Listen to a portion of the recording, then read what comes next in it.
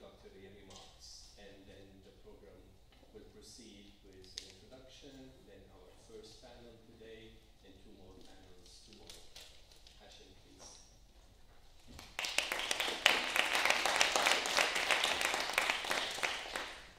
Good afternoon.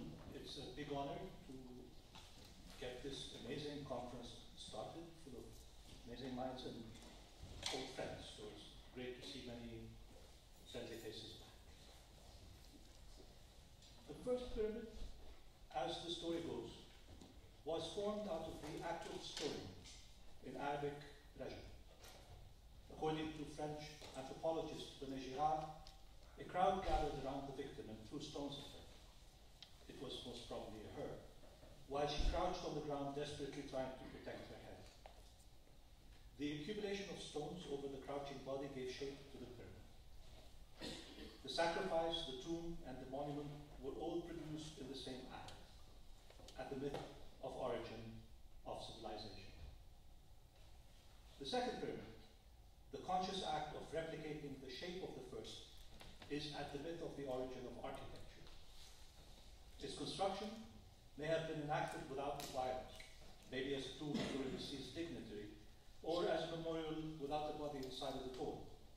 But it did entail other forms of violence: slave labor, depletion of natural resources, and importantly, the violence of mimesis. Architecture is the second building. It is born out of the second pyramid, out of the conscious act of rebuilding, whether by repiling the same stones in a tidier or more permanent stereotomy, or by replicating the forms somewhere else with different stones.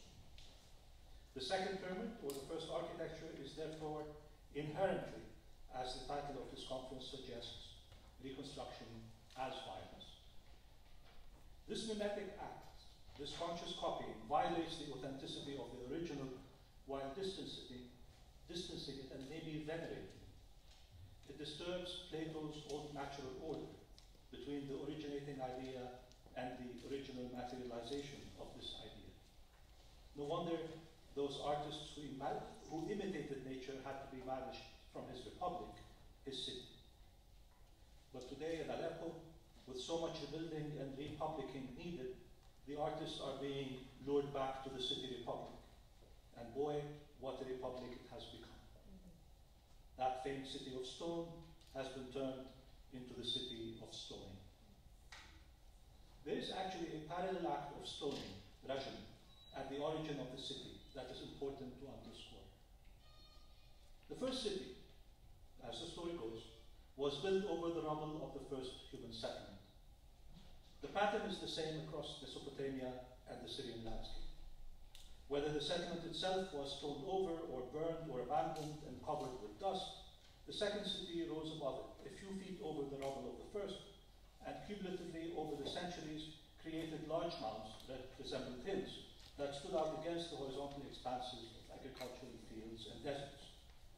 Some of these abandoned sites are actually called Rujum.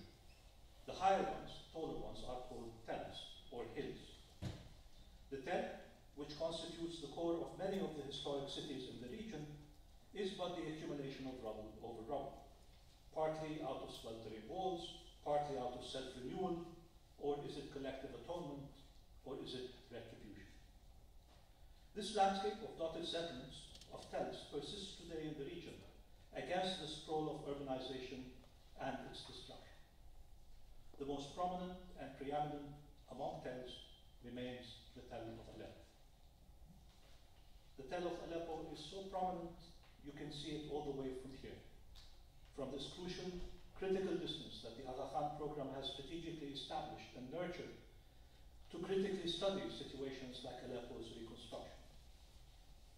We are able to ask important questions thanks to this distance about the ethical practices and malpractices of reconstruction, about the rights of citizens who are engaged, who are emerging from underneath the Rujum and returning to their beloved tell, about the dubious and violent virtues of origins and of authenticity, about the role of architecture in commemorating, reinterpreting, and redeeming, and about the underlying entanglement between architecture, cities, and violence.